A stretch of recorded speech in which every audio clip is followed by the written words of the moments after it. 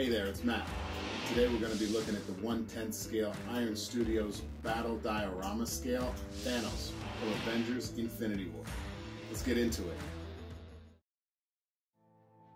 You know, even though these are smaller scale statues, you still get advanced features like full color boxes with custom art on the front, back, sides. For the front, you've got a rendition of Thanos with the Infinity Gauntlet. For me, this harkens back to the original artwork from the Infinity Saga from Marvel Comics. I really dig it. It's unique without being too wild. On the sides, you've got the 6 Infinity Stones. On the back, you've got a photograph, full height, full size of the statue itself. On the top, you've got the Infinity War logo. Very nice. I like it a lot. I don't really display art boxes, I just don't have room to. But if you're one that does, this is a nice one. This is the base plate. This is actually, well, of course, the base of all your display options, of which there are 4. And I'll show you those in just a minute. Now in here we've got Thanos' rock bases. One of the neat things you can do is, as I said, you can display this statue in 4 different ways. He's got his rock base that you could put on flat ground just like that, with no base. You can put this piece on the black base and have that as an option. So that's 2. Then you can have this rock stand here, and this one goes on top, keys into the top. That's your 3rd option. And then you can put the whole thing on the base. And this is your 4th option. You can use these options to change Thanos' height in your display. Maybe it is something that you need for additional clearance in a detail for something like that. I'll probably always display it in this full size one because this Thanos is actually from my favorite scenes when Thanos is pulling the moon down using the Infinity Gauntlet and he throws it at Tony Stark. I just love that scene. It actually breeds one of the best lines in the whole series, when Tony comes and lands after he's been hit and says, "If you throw another moon at me, I'm gonna lose it." I just love it. I died in the theater and I crack a big old smile every time I hear it on the Blu-ray.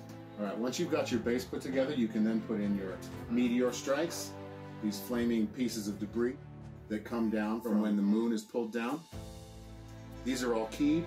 The nice thing about these pieces, they're actually made of I believe it's a PVC, so they're a little bit flexible. I was worried if these were going to be clear cast resin that they would actually break and be really fragile. But Iron Studios has actually addressed that and used this flexible polyvinyl of some kind. It's clear, it's very nicely painted, it's no bubbles or anything, it's a very high quality piece. Each one is keyed to go into the base. That one goes right there. This smaller one goes right here. It's a little tricky because it's pointing more down than this one. You kind of naturally want them all to go the same way, but they're not. It took me a couple tries to get that in the first time I did it. And then if you turn the base around, you'll see that this one goes right in here.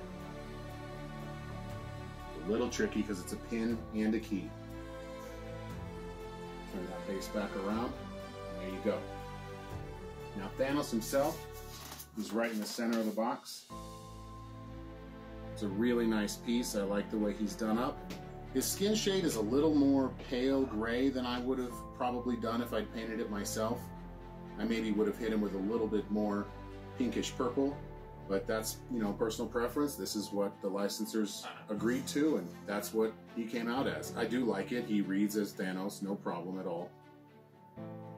He's got nice texturing in his tunic and in his pants. He keys into the base with a pin, a key, and magnets, so he's very secure. One thing to be aware of when you're dealing with this piece, try not to move it around too much on this black base because the finish will scratch. I've got a couple little marks on there. They're not that big a deal because they are under the base, but if you're worried about things like that, really be aware of it. One more feature that this has is his Infinity Gauntlet does light up. Iron Studios uses a unique system to do that. They've got a hole in the main arm here, and in that hole you place a flashlight. Flashlight comes with batteries. It's not the highest quality piece. I'm actually going to try and find a flashlight that's a little bit better, that fits in this hole, that will then shine through some piping in here and light these infinity stones. You can see the flashlight, it has little hearts around it, which is, I think, hilarious. It's a retail piece off the shelf that they found that worked for these purposes, so I'm sure I'll be able to find something. It does not work very well. It's hard to get the batteries to make a good connection. It doesn't, it's just cantankerous. It doesn't work well at all. So getting these to light up is a trick. Once you get it, if you get it, good luck. So this is the only gripe I have with this statue, this flashlight system. Actually, let me say this. The flashlight system, I think, is very clever. The flashlight itself is extremely poor quality.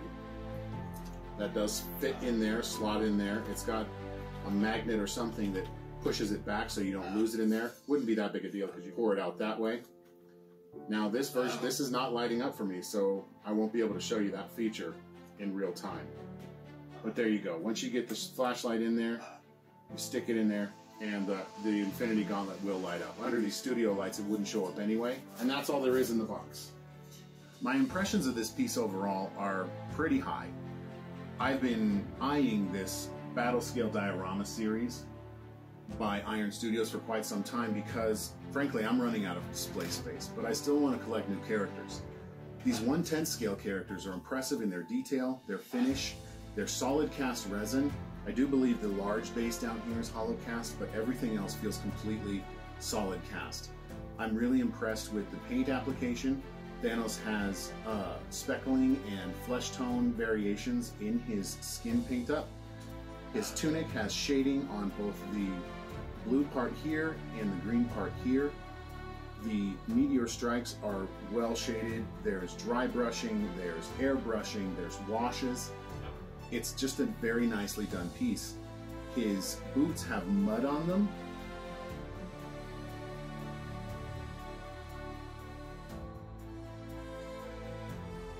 Sometimes you'll see some line bleeding along things like this, features like this, even on some of the larger quarter scales. You'll be able to see where the sculpt goes through a gutter, and it goes from a vertical to a horizontal, and there'll be a color bleed between those two. They've done a great job with this small scale in getting rid of that. Very impressed overall. I think it displays very well. This would be a nice piece to have at work. Maybe upstairs, not in your main collection room because it's not too obtrusive. Iron Studios does make a quarter scale Thanos as well, and I believe he's 26, maybe 30 inches tall. He's huge because Thanos is larger than a normal humanoid organism of this type. Let me show you a couple scale comparisons.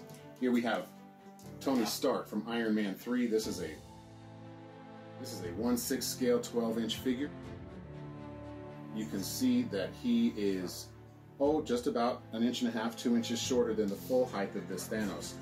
Thanos here is listed at 13.7 inches tall. So that gives you a good idea how he would fit in a lineup there. Here's another guy standing on a rock. We have Sabretooth, quarter scale. You can see how much bigger he is. But this is a 1/10 scale statue, and you can see it holds up in size and I think value to these. He's $159. Thanos is $159. He's available on Sideshow still, and I think he'd be a great centerpiece to Infinity War display, especially of these battle diorama scale, art scale characters. You've got Iron Man, you can get Black Panther, you can get Captain America, Black Widow, Iron Spider, and I think I'll be getting a few of those. My final thoughts for this piece, it's something that I'm glad I have. It's something that will probably start my collection in these 1/10 scales, and I'm sure I'll add at least 2 or 3 more pieces. Even if it's just Iron Man, that would make a great set for a bookshelf. Iron Studios is a Brazilian company. They've done a lot of really cool stuff lately. They've got the really big Endgame statues coming out, and they're going to be worth a look. Overall, very pleased. I recommend picking one up. For $159, you really can't go wrong.